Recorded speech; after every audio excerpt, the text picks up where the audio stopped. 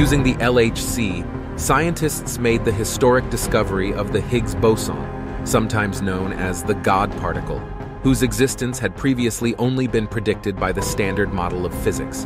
François Englert and Peter Higgs, whom the discovery is named after, won the Nobel Prize in Physics for their 1964 prediction of the particle's existence.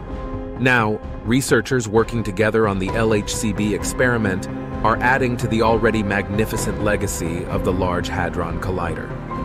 The discovery is hinted at the promise of a portal that's going to open, and the generally held belief that it would resemble a scene from the most recent season of Stranger Things. What is and isn't the Large Hadron Collider at CERN doing? Will CERN truly produce a black hole? Let's find out.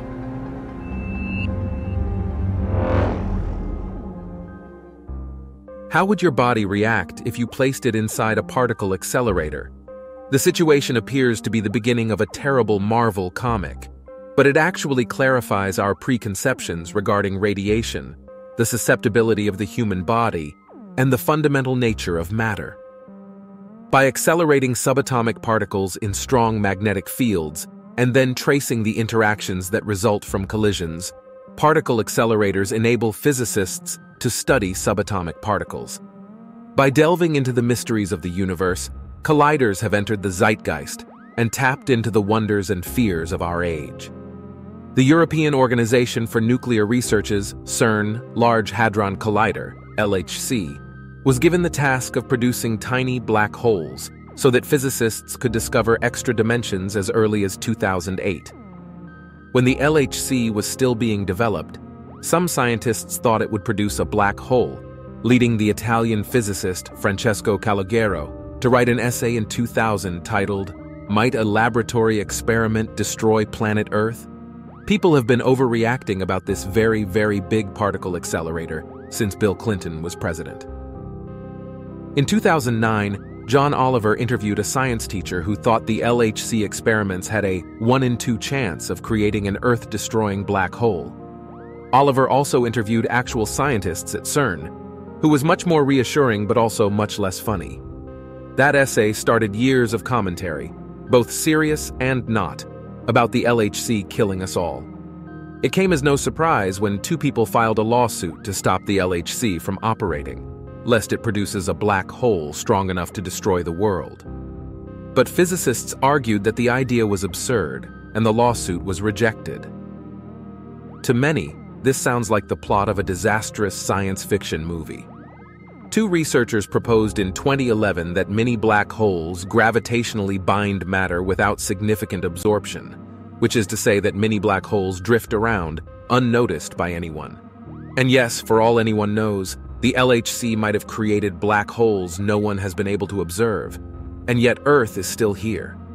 The LHC's core is a ring that circles the LEP tunnel. It has a diameter of only a few centimeters, is evacuated to a greater extent than deep space, and is cooled to within 2 degrees of absolute zero. Protons belong to a category of heavy subatomic particles known as hadrons, which accounts for the name of this particle accelerator. In this ring, 2 counter-rotating beams of heavy ions or protons are accelerated to speeds within 1/1,000,000% of the speed of light. At 4 points on the ring, the beams can intersect, and a small percentage of particles can crash into each other. At each point of collision are massive magnets weighing tens of thousands of tons and banks of detectors to collect the particles produced by the collisions. At maximum power, collisions between protons will occur at a combined energy of up to 13 TeV, about 7 times greater than has been achieved previously. For decades, physicists have used the so-called Standard Model for fundamental particles, which has worked well but has weaknesses. First, and most importantly, it does not explain why some particles have mass. One of the goals of the LHC project is to understand the fundamental structure of matter by recreating the extreme conditions that occurred in the first few moments of the universe according to the Big Bang model. The Higgs boson, which had never been observed and was supposed to be created only by collisions in an energy range that was unavailable for experiments before the LHC, was proposed by British physicist Peter Higgs in the 1960s as the particle that had given other particles their mass at the beginning of time. The long-sought Higgs boson, a particle required to explain how particles gain mass, was then discovered by the LHC in 2012. The Standard Model makes some arbitrary assumptions, which some physicists have suggested may be resolved by postulating a further class of supersymmetric particles. These might be produced by the extreme energies of the LHC. Secondly, the Standard Model requires some arbitrary assumptions, which some physicists have suggested may be resolved by looking at asymmetries between particles and their antiparticles. These might be produced by the extreme energies of the LHC. Thirdly, the examination of asymmetries between particles and their antiparticles may provide a clue to another mystery: the imbalance between matter and antimatter in the universe. With that significant achievement, the LHC made its way into popular culture. It was depicted on the Megadeth album cover for Super Collider and served as a narrative point in the US television series The Flash. Unlike a NASA probe sent to Mars, CERN's research doesn't produce stunning, tangible images. Instead, the study of particle physics is best described by chalkboard equations and squiggly lines called Feynman diagrams. However, despite its achievements and glamour, the world of particle physics is so abstract that few understand its implications, meaning, or use. The Bohr model of the atom was created by Aga Bohr, a Nobel laureate, whose colleague Ola Ulfbeck has even gone so far as to dispute that subatomic particles are anything more than mathematical constructs. Which brings us back to the question we started with. What happens when a stream of subatomic particles flying at almost the speed of light collides with human skin? Perhaps because particle physics and biology are so conceptually dissimilar from one another, some expert physicists struggle to come up with an answer to this topic as well. In a 2010 YouTube interview with members of the University of Nottingham's Physics and Astronomy faculty, a number of academic experts confessed that they were unsure of what would happen if a hand was placed inside the proton beam at the LHC. Professor Lawrence Eves was equally cautious about drawing conclusions. "That's a good question. I don't know the answer. Probably be very bad for you. By the scales of energy we notice, it wouldn't be that noticeable," he said, likely with a bit of British understatement. Would I put my hand in the beam? I'm not sure about that. However, Anatoly Bugorsky, a Soviet physicist, stuck his head inside a particle accelerator on July 13, 1978. On that fateful day, Bugorsky was inspecting broken machinery at the U-70 synchrotron, the largest particle accelerator in the Soviet Union, when a safety mechanism failed, sending a beam of protons hurtling toward him in a Phineas Gage-style direct hit. Although proton therapy, a cancer treatment that uses proton beams to destroy tumors, was developed before Bugorsky's accident, the energy of these beams is generally not above 250 million electron volts, a unit of energy used for small particles. So it's possible that at that time in history no other human had ever experienced a focused beam of radiation at such a high energy. Protons from the solar wind and cosmic rays are prevented by the Earth's atmosphere, and proton radiation is so uncommon in radioactive decay that it was not discovered until 1970. Proton radiation is a rare beast indeed. Unless a radioactive source is consumed, more common dangers like UV photons and alpha particles cannot get beyond the skin. However, when Apollo astronauts protected by spacesuits were exposed to cosmic rays containing protons and even more exotic forms of radiation, they reported flashes of visual light, a harbinger of what would welcome Bugorsky on the fateful day of his accident. For example, Russian dissident Alexander Litvinenko was killed by alpha particles that do not so much as penetrate paper when he unknowingly ingested radioactive polonium-210 delivered by an assassin. Anyway, the young scientist was transported to a clinic in Moscow with half his face swollen, and doctors expected the worst, according to an article published in Wired magazine in 1997. Bugorsky immediately saw a tremendous flash of light, but felt no pain. By attacking a cell's genetic programming, ionizing radiation particles like protons can kill a cell, prevent it from dividing, or induce a cancerous mutation. Cells that divide quickly, like stem cells in bone marrow, suffer the most. Since bone marrow is where blood cells are made, Radiation poisoning frequently results in infections and anemia from red blood cell and white blood cell losses, respectively.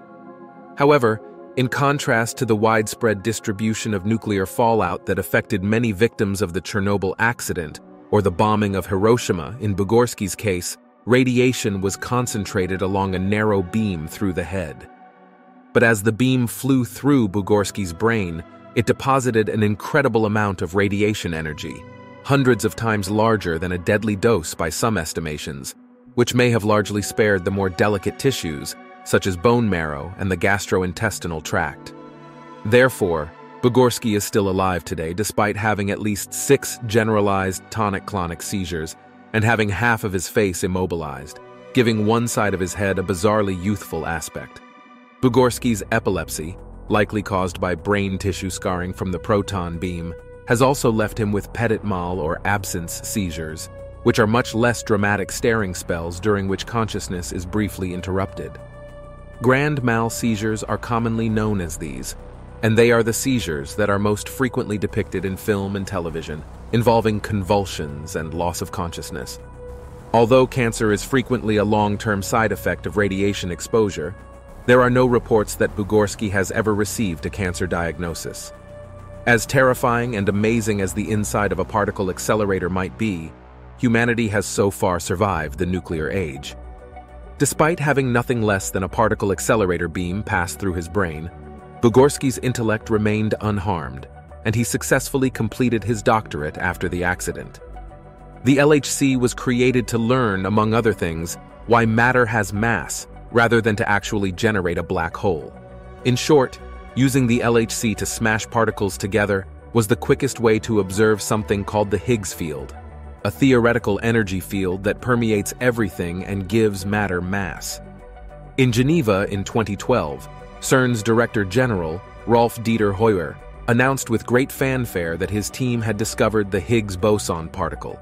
Higgs and his collaborator François Englert, 2 British physicists who first postulated the existence of such a field and the particles that make it, shared the Nobel Prize because the particle Heuer and his team discovered in 2012 matched theoretical calculations. Funny enough, the Nobel Foundation passed over the CERN team. Perhaps they were upset about the entire black hole thing. One theoretical physicist, Erez Etzion, thought it might help us understand other dimensions when the LHC was first turned on in 2008. However, there were hopes beyond just discovering the Higgs boson, which mostly just answered an obscure question about matter that few laypeople had ever bothered to wonder about. None of those predictions came true, and the LHC went years without making headlines, save for in 2016, when a weasel got into the wiring and died, bringing the entire system to a halt. In 2018, the LHC was shut down for maintenance. According to CERN, upon its restart, it would achieve higher beam intensities. At the time, the outage would extend for 2 years. Now that the LHC has restarted, it appears that the upgrade was successful. CERN is celebrating the discovery of 2 new tetraquarks and the previously described type of pentaquark. Niels Tuning, the physics coordinator for the Large Hadron Collider Beauty, LHCb, said this in a CERN press release. "The more analyses we perform, the more kinds of exotic hadrons we find. We're witnessing a period of discovery similar to the 1950s, when a particle zoo of hadrons started being discovered, and ultimately led to the quark model of conventional hadrons in the 1960s. We're creating Particle Zoo 2.0. It is thought that quarks, which are subatomic elementary particles, constitute the basic constituents of matter.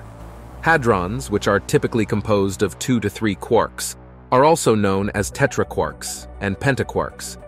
These larger groups of up to 4 or 5 quarks are far less common. These new quarks are unique due to their charm, literally. These so-called exotic quarks are often made up of charm quarks and charm antiquarks. Up, down, or strange quarks and antiquarks make up the remaining quarks. However, the components of this newly discovered pentaquark are a charm quark, a charm antiquark, an up and down quark, and, pardon the technical term, a strange quark. According to CERN, this is the first instance in which a weird strange has been discovered in a pentaquark. Regarding the tetraquark, it stands out not just for being the first to be discovered in a pair, but also for having two electrical charges. Does that imply that it will only take a few more experiments for the LHC to create a gateway and zap a demogorgon into our world? We should probably keep our expectations in check, given that the LHC has previously led to the discovery of tetraquarks and pentaquarks in the past. Will a black hole be produced by CERN? Well, people who were concerned that CERN will produce a black hole should exhale in relief. According to CERN, there won't be any dangerous black holes produced by the LHC. But even if some tiny quantum black holes were to result from the collision, they would be absolutely safe. It asserts that the existence of small black holes created by the LHC is impossible, citing Einstein's general theory of relativity. The statement adds, there are, however, some speculative theories that predict the production of such particles at the LHC. All these theories predict that these particles would disintegrate immediately. Black holes, therefore, would have no time to start accreting matter and to cause macroscopic effects. Even if the LHC did produce a black hole, it would be so minute and minuscule in quantum terms that it would not escape the accelerator and endanger the world. Thanks for watching another episode of Voyager. While you're still here, make sure to click the video on your screen for more mind-blowing videos about space.